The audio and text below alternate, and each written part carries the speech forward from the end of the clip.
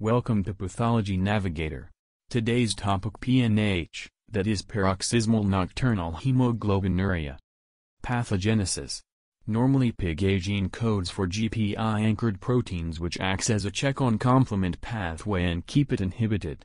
When there is defect in PIGA gene, complement activity is increased which is responsible for intravascular hemolysis.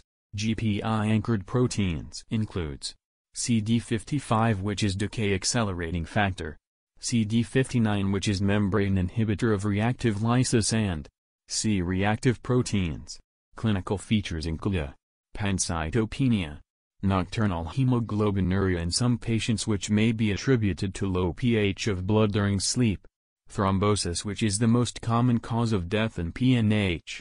If hepatic vein involved called as Budd-Chiari syndrome. Complications include acute myeloid leukemia, myelodysplastic syndrome and aplastic anemia. Lab tests: hemoglobin decreased, TLC, platelet count decreased, reticulocytes increased, unconjugated bilirubin increased, peripheral smear show normocytic normochromic anemia with pancytopenia. Stem cell transplantation is the best treatment as the defect lies at the level of stem cells.